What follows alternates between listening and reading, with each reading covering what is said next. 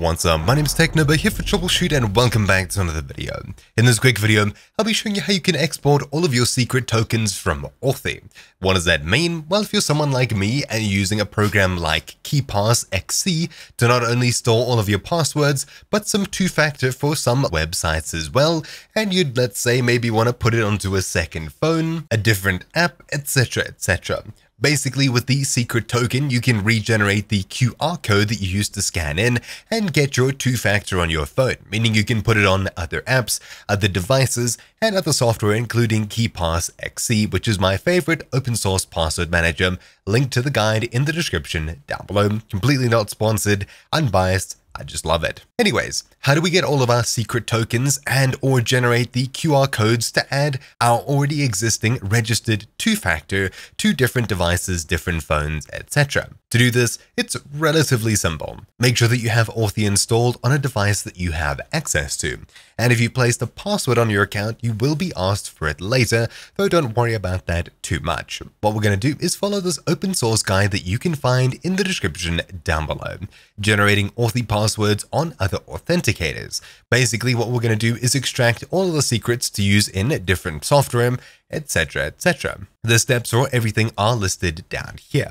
Number 1, simply install Authy on your desktop. Head across to authy.com/download, select the version of Windows here, and click download. You can of course do this on Mac and Linux too, but I'll be doing this on Windows. So I selected Windows x64, I'll then download the installer and click on it to open it up when it's done. When you first open it up, you'll see a screen as such. What you need to do is enter a country and a phone number here and log into your account. You can choose between existing device, SMS, and something else.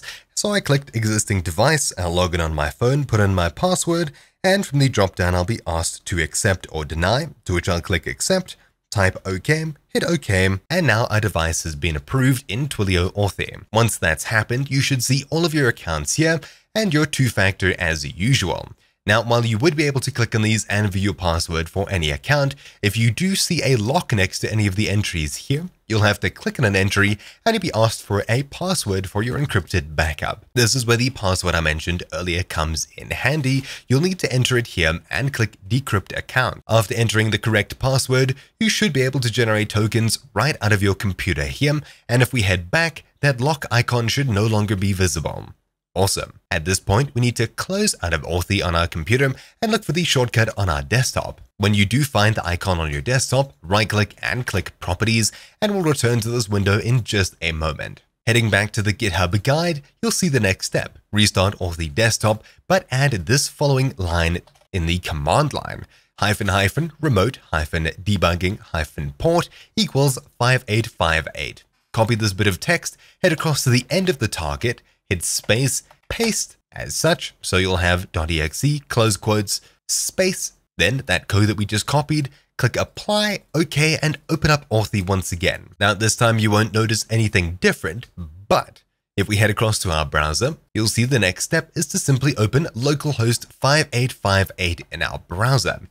When we do so, you should see a window that looks like this, as long as a third-party firewall, antivirus, or other software isn't blocking it and the program opened properly. If you see this, awesome. Simply click Twilio Authy at the very top and you'll see the same window that you see in your Windows over here. You can scroll up and down and interact with it as usual. Now, of course, unfortunately, I will have to do a lot of blurring for this next step, but you'll see why in just a moment. On the right-hand side, you'll see something that looks similar to this. Simply grab it and expand it sideways, then head across to Application at the very top. Then, on the left-hand side, in this sidebar, look for Frames, followed by Top, which you can then expand, right-click main.html here, and then click Open in Containing Folder. Then the console should pop up from the bottom. I simply crushed it down, so I'll pull it up once again, and inside of here, we'll be entering some text. Heading back to the GitHub page, scrolling down a bit more, you find a huge block of text here that we'll simply select and right-click copy from the very start over here to the very end here. Come back to the website and paste it into the console, and at the very bottom, you'll see --console.save data authybackup.json. If you'd like to save the files separately, which I'd recommend, remove the 2 hyphens at the very start of that last line and then hit enter. Then very shortly after, you'll see a large number of QR codes show up in the console section here, which you can scan and use on any device, followed by a long string including a secret token, etc, etc. These are everything we need to know in order to migrate to different platforms and of course scan it into a different code generating platform, things like that. Because we chose to uncomment the last line, if we head across to our downloads folder or wherever you chose to save it to, you'll see a new authybackup.json file and inside of it a large amount of text once again, including names, secrets, and URIs, which is effectively what we have in the console over here. Now of course these aren't QR codes, but if you're looking for just the secret from these accounts over here, this is everything you need to know. You can successfully move it to any other authenticator app, either by scanning these newly generated QR codes, which should be very similar, if not exactly the same, to the ones that you got on the original websites when you added the account to Authy, and they should work with most other platforms. But besides those special platforms that have direct integration with Authy, anything else that you could use with any other platform should work correctly, of course. That's really about it. Thank you all for watching. My name's been Technoba here for Troubleshoot, and I'll see you all next time. Ciao.